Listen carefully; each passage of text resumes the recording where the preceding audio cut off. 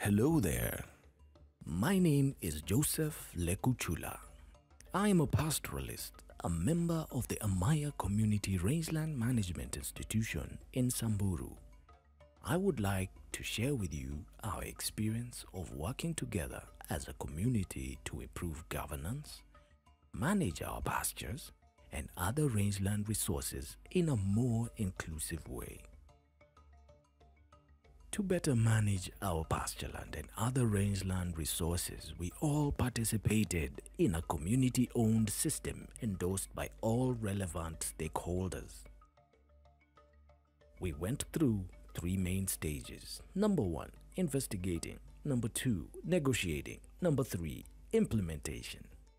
First, we started by identifying the resources within our rangelands at the investigating stage. We discussed how different people within the community use different resources available at the rangelands and how they can improve this usage to benefit more people in the community. At the second stage of negotiations, working together, we developed a rangeland management plan setting up roles for communities and rangeland advisors. At the last stage of implementation, we engaged in actions to slow and reverse the declining productivity within the rangeland. What we realized during these steps of the participatory rangeland management process is that for us to be successful, each member must dedicate their efforts to strengthening their role. Luckily, our chief had already explained to us how the roles of each community member are just like the 4 legs of a goat.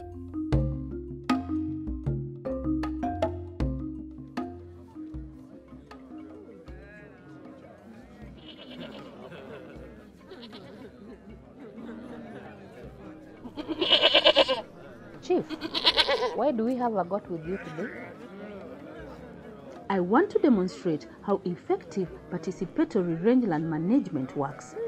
Each leg of the goat represents a dimension of PRM, which is a role of the community and different stakeholders in the PRM process. What happens when 1, 2, 3, or 4 legs are injured? The goat cannot move. True, the goat cannot move. For PRM to be effective, each community member working with other stakeholders must dedicate their efforts to strengthening their role.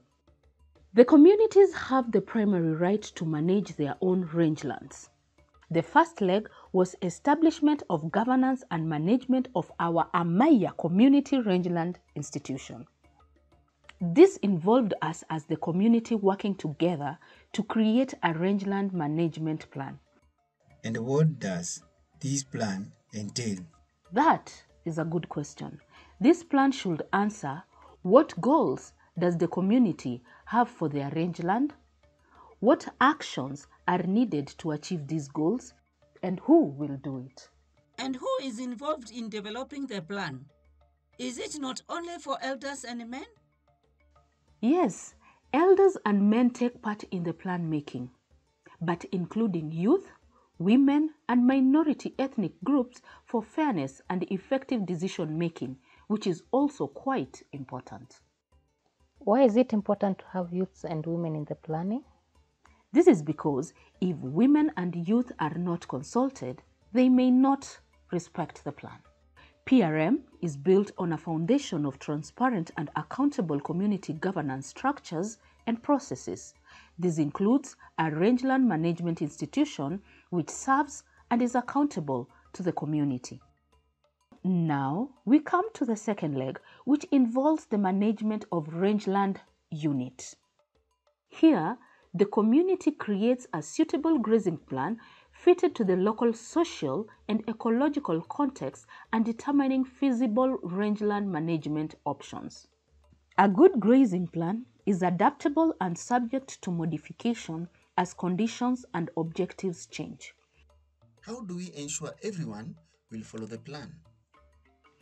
To enforce and implement the grazing plans, the Rangeland Management Institution requires bylaws. The plan also describes restoration needed in degraded areas and sets the acceptable locations of settlements, farms and other non-rangeland areas to reduce further degradation.